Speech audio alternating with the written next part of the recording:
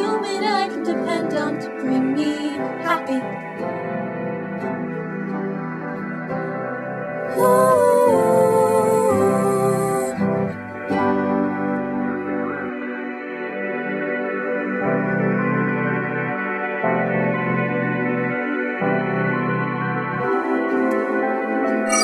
Thank you, happy.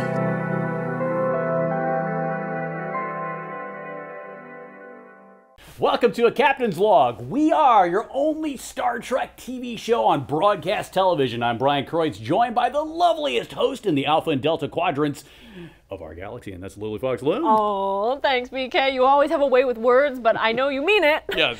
As we dream it vicariously through our Star Trek guests and super fandom into a looking glass each week, vis-a-vis our interviews. Yes, logical, Lily. A Vulcan at heart and sound mind to boot. Somewhere here, there's got to be a pointed ear. Oh, wait. Ew, No, maybe well, not. they're natural human ears, just like yours. I had to test, BK. Perhaps. But you do recall on this very show, I visited the Mintakans, who are a proto-Vulcan humanoid species, and altered my ears, among other things, to look like and fit in with the society, avoiding cultural contamination for science observation. Oh, yes, I definitely remember that episode. You were a proto-Vulcan at the observation duck blind post for Starfleet. You certainly had me believing that you were a Vulcan, Lily Fox-Lim. So this week, we have the concept creator for much of the Vulcan technology, including the long-range Vulcan shuttlecraft scene in Star Trek The Motion Picture. Ooh, remember.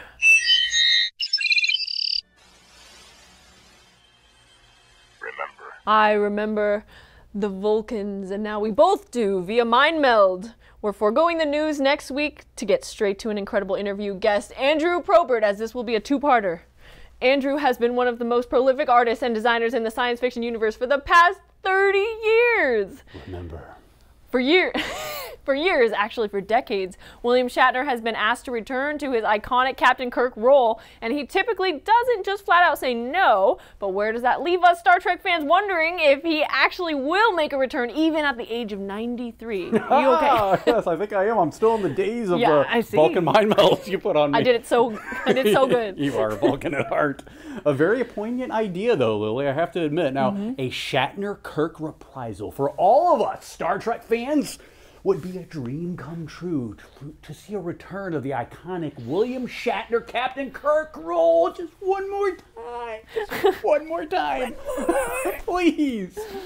But Shatner has been working on a documentary titled You Can Call Me Bill, so he constantly is in good shape both mentally and physically. Right? Why not? It's But Shatner. BK, good shape aside, there's been talk recently, and even a few years ago, about a de-aging visual effect technology that has William Shatner intrigued to reprise the Kirk role. Yes. And the proposition of any de-aging news also comes with a condition that must be met. As Shatner states, he would only appear if it wasn't a cameo, but rather as a genuine reason for the character to reappear. Only time will tell. Well, there right? really doesn't seem to be much more time. Now is the time Shatner as James and a T. Kirk must come back. Yes, for sure. And you Trekkies must come back on the other side of the break as we have a very special interview guest named Andrew Probert. Andrew joins BK and I on the other side of this break. A Captain's Log returns in a moment. Welcome back to A Captain's Log. The question of the day before we interplay in our open communication channel to Andrew Probert is, do Vulcans have a sense of humor? Well, many believe that Vulcans have no emotions and therefore do not understand the concepts of Terran humor. Of course they do. And of course, and they're very volatile emotions with that. Most Vulcans keep their emotions in check through meditation and control. A select few have successfully purged all emotions and achieved Kolinar. Though you already knew that, BK. Just passing on the Vulcanian cranium constituents of our lovable pointy-eared allies. Lily, you are the best. Now let's welcome back Andrew Probert to A Captain's Log. Andrew, welcome to A Captain's Log. We're glad to have you. It is a pleasure having me here, isn't it?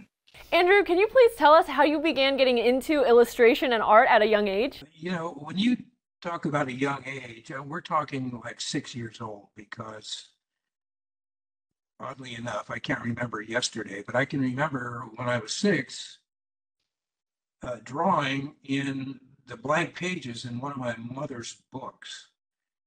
And the first thing that I can really remember is a spaceship. We're kind of redoing a Buck Rogers spaceship, and it looked like a lightning bolt with windows and wheels for landing.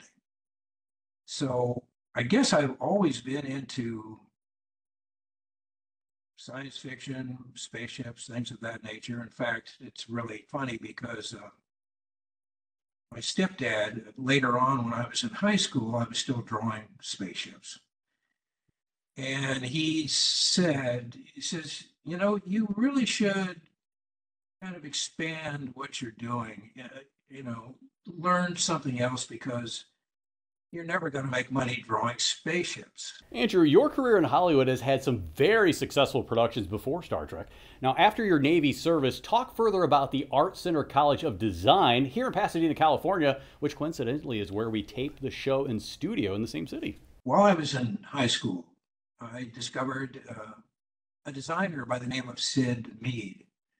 And his work was visible through different car companies and prevalent in what was called the U.S. Steel books, because he would illustrate these books showing how steel would in the future benefit the construction of automobiles and various other kinds of wonderful hardware that he would dream up.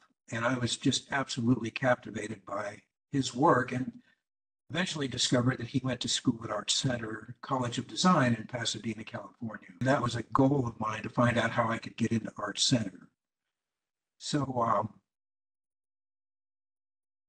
I was working toward that and continued drawing, as it were. I went into the Navy, got out of the Navy, still drawing. Met my wife, we got married, and moved in with her parents in a separate area of the house so that I could go to school at Art Center. I started out actually as an automotive design major, and quickly changed that just to product design. One of my minors at school was illustration, because I wanted to paint like Sid Mead, and which I still can't paint like Sid Mead. Oddly enough, one of the paintings I did in class, well, a couple of them actually, one of them was of the submarine Nautilus, which ended up on a Cinefantastic magazine cover. And I did another one, a spaceship pursuing another spaceship. And that ended up on a Carpenter's record jacket, which coincidentally enough, I have right here in my little hand. Looks like cool. that. Yeah. Oh, there it is. There you see. Yes. So those were kind of fun projects. But while I was in school, Star Wars was released. And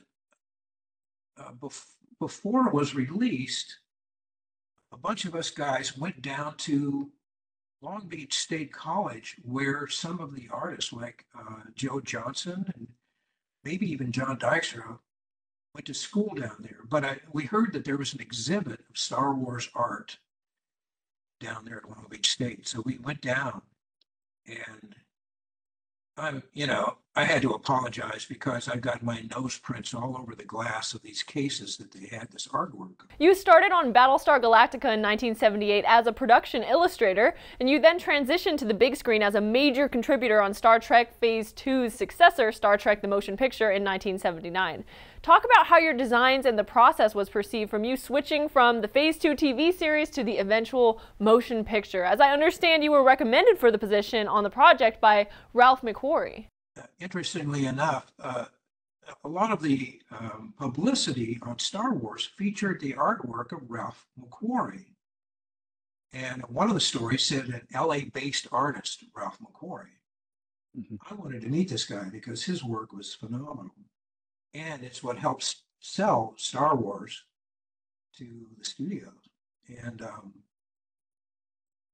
so LA-based artist. So I got an LA phone book and looked him up and called him. Mm-hmm. And hello, I'm calling for Ralph McCoy. He says, this is Ralph. It's like, hi, I'm Andrew Probert, and I would like to interview you for my school newspaper. He said, yeah, what school are you going to? I said, Art Center. He says, yeah, I went there for a little bit. Come on over. Nice. So I went over to Ralph McCoy's house and we talked. And oddly enough, I did interview him and they printed it in the school newspaper. So we kind of got to know each other a little bit. Mm-hmm. Went back to school. My car broke down. Oh, and I had to drop out for a semester of school. Mm-hmm. And I went to Ralph and I said, I need to have some kind of work. Can you think of anything that I might be able to do? And he said, well, I'm working on 2 projects that we might be able to use you. He says, one of them is this new show coming up called Buck Rogers. Nice. And the other show is going to be a series called Star World. And Star World is being done by John Dykstra in the same group that did Star Wars. Mm-hmm. And it's like, yeah, I got to meet this Joe Johnson guy and find out what that's all about. So I went over there, I showed them my work. They hired me. Nice. And it started out doing helmets and for these aliens. And so I was sketching up helmets, and it turns out that the aliens, these were like robots or something, and then they wanted the entire body done. So I'm sketching it up and everything like that. And in the meantime, they changed the title from Star World to Battlestar Galactica. I ended up designing the Cylons. How funny is that? That's fantastic.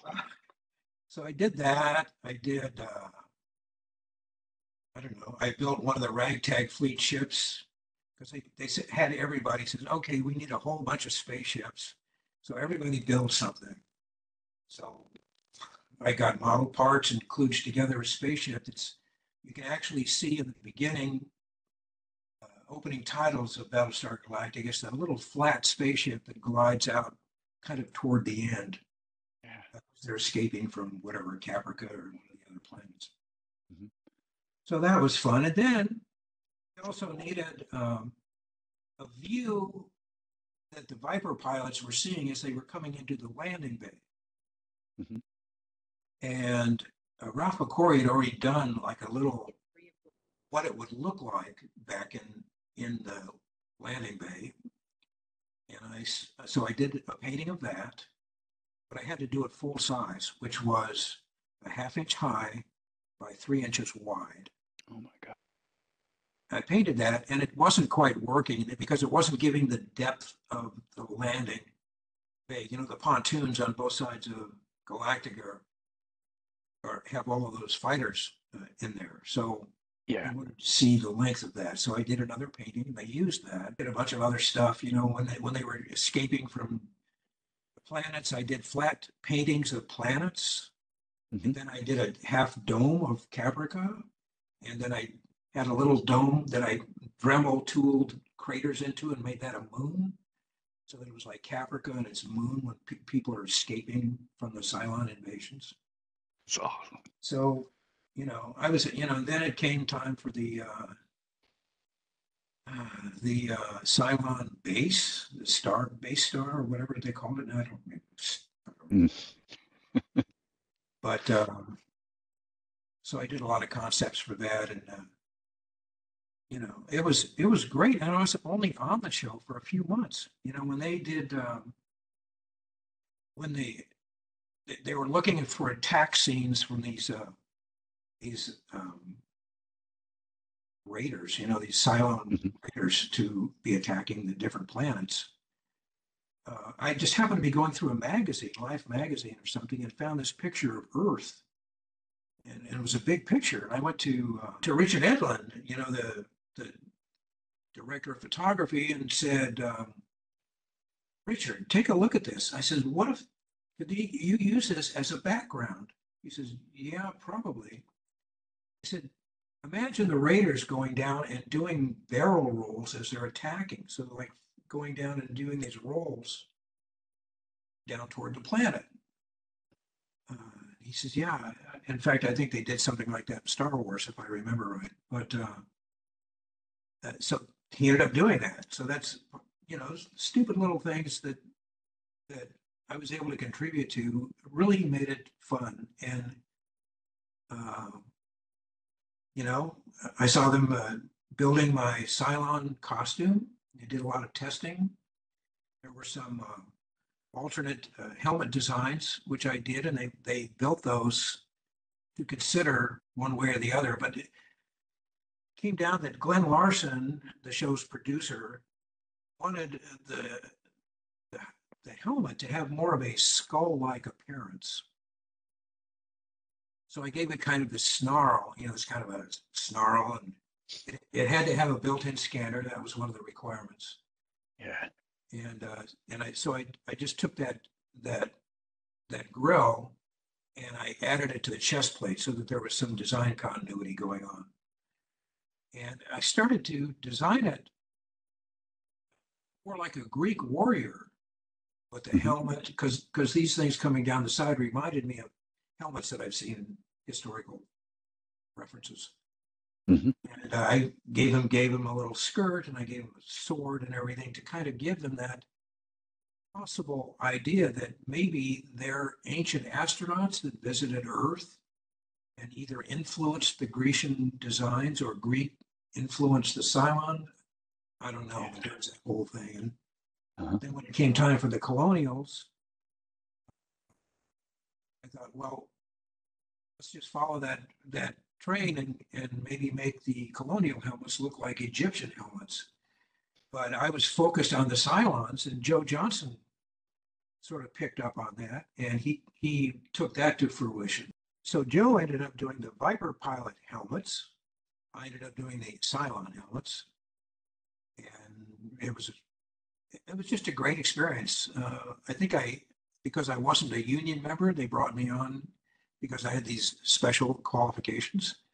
So I think I got my credit as additional art by. I went back to school. My car was fixed. I was able to go back the next semester and jumped into finishing school to get my diploma. And I get a phone call. And it's like, hello. And it says, hi, Andy, this is Ralph McQuarrie. Ralph, what's going on? He says, I've been working on this Star Trek movie. Excuse me, I've been a Trekker since day one. I said, movie? They're making a movie of Star Trek? He said, yeah. He says, I'm doing this design work, but George wants me to go up north and work with him on Star Wars 2. So I gave them your name. Is that okay? A captain's log returns in a moment. We're going to show viewers your Andy Probert model of the Vulcan shuttle that you designed for Star Trek: The Motion Picture. There were an almost infinitesimal amount of maneuverability angles shown in your design and on screen, where the shuttle then latched on to Captain Kirk's USS Enterprise. I went down to Robert Abel and Associates, which was the effects team, actually award-winning effects house in Hollywood that's gotten multiple awards for their various TV commercials and other special effects work. Yeah. I was given Star Trek. I talked to Robert Abel, and he introduced me to their art director, Richard Taylor. And they hired me to work on the effects for Star Trek: The Motion Picture. After, my wife and I talked about it, before I went down, it was like, you're studying to get your diploma to do the kind of work that's being offered to you right now. Do I get my diploma, or do I go to opportunities like this, especially a recommendation from somebody like Ralph? And that's when I decided to go down, and they hired me. My art director, Richard Taylor, told me, he says, I want you to design right out of school. I want you to design all of the Earth hardware, including the Enterprise. That way it will have a visual continuity. You know, it will look like it came from the same design source. Ooh, I love this story. Thank you, Andrew. Can you also briefly talk about Gene Roddenberry wanting the Vulcan shuttle to have huge warp engines to indicate how it could reach the Enterprise quickly? Part of the script came up where Spock needed a shuttlecraft to catch up to the Enterprise. The shuttle had taken from Vulcan to find the Enterprise on its way out to go get Beecher. And Gene said, he says, I want this to have really big warp engines because I want this to be able to catch up to this ship that's already in warp. And so I started doing a lot of designs, and it's like, oh, and by the way, it has to hard dock with the Enterprise. It's like, but it's got these big engines on it. It's like, how can it do that? And so I started playing around with ideas, and I thought, well, what if the warp engines were a part of engine part, and then the shuttle was attached to the engine part and would detach, and that's what would go dock. Yeah. So sketches like that, and that's the way it turned out. It was a warp sled, and then the shuttlecraft itself. Yes, it is cutting edge technology. These space scenes and your designs at this point in the late 70s, are you kidding me? Now, can you talk about Mike Miner's design for the cargo bay and also talk about Doug Trumbull? I did some ideas for the travel pod based on the script, and based on his input, he said, well, I want the travel pod to look like one of the office units in the space office complex. Doug Trumbull to do our effects now. I didn't know any of this was going on. I heard that Doug Trumbull was in the house, and I turn around, and here's Doug Trumbull, Close Encounters of the Third Kind, and all kinds of other stuff. It's like, oh my gosh. You know what's really the coolest thing about Doug Trumbull, Mm-hmm. me, was that he was the most important guy that I could work with and look him straight in the eye, because he was as short as I was. Okay. Richard Taylor was like really tall. Okay. Doug Trumbull and I could talk eye to eye, and that was very cool. And he looked around, he looked at the studio, he looked at what was being done. He met all of us. And when he started doing the special effects, he collected people from Robert Abel who had been working on the project, and he wanted to keep them working with him. And I got to be one of those people. So it was really cool. Yeah. So we're working with Doug now, shoulder to shoulder. Mm-hmm. And he's looking at Mike Miner, a kind of a legend with Star Trek, was an artist and designer who sadly passed away. But he had worked on Phase 2, and he had a lot of concepts for Star Trek before the motion picture came to fruition. Yeah. And we were looking at Mike Miner's design for the cargo bay, and Doug Trumbull said, how do these pods, these cargo pods, get into the bay? And I said, well, I don't know. I says, this is the ship, and we looked at the shape of the ship. The cargo bay would probably be here in engineering. Yeah.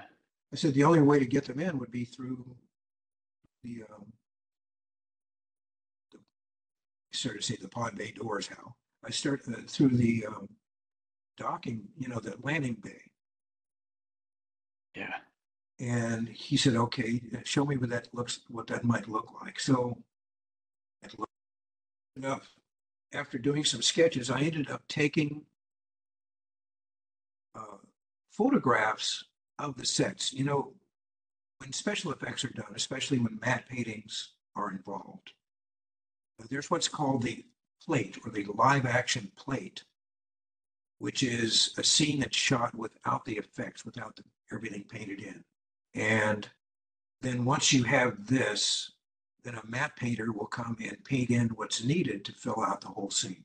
to show the directors what that might look like, the producers and everybody else, they needed what's called a map rendering. So I got photographs of the cargo bay from the floor and from the catwalk going to the turbo lift, which is when Kirk first comes into the engineering section. He's at that level and he looks down and sees the bay and everything. Wow, that is so cool. I remember that scene with Kirk coming into the landing bay. It's a really neat wide angle shot. The travel pod was originally like an engineer's inspection car. So engineers could go out, fly around, look at what's being done on whatever ship is being focused on, and talk to their crew. Now, is this the same engineering pod that Scotty escorts Captain Kirk in the first scene tour shown in the film, the motion picture? Yeah, the travel pod was the engineer's inspection car. It had, in order to see everything, again, knowing that the ship was going to be in and out of shadows, I had a light band going around the whole side and front of this travel pod. Nice. And Trumbull looked at that and he said, we're going to break that up. And so he put in a bunch of little lights instead of the one broad light. And because, I don't know why, I think he was going back to Close Encounters where we have a saucer fly by the camera and you have these lights like stroke into the lens. Mm-hmm. But that's how that detail came to be. Well, we've run out of time this week, but we welcome you to warp back into orbit for part 2 of our interview with Andrew Probert next week. So Brian and I invite you to pay more attention to your thoughts on Star Trek ship design, both interior and exterior, and consider the legacy Andrew Probert leaves behind for you to ponder. Until next week. Bye for now.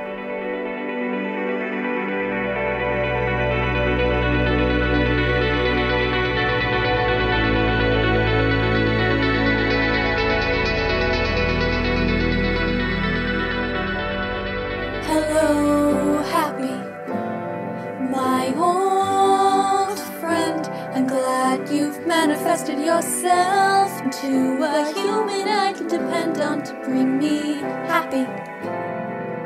My old friend, I'm glad you've manifested yourself into a human I can depend on to bring me happy.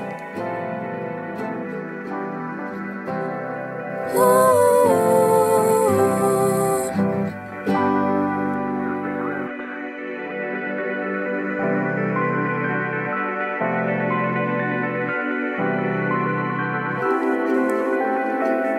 Thank you, happy.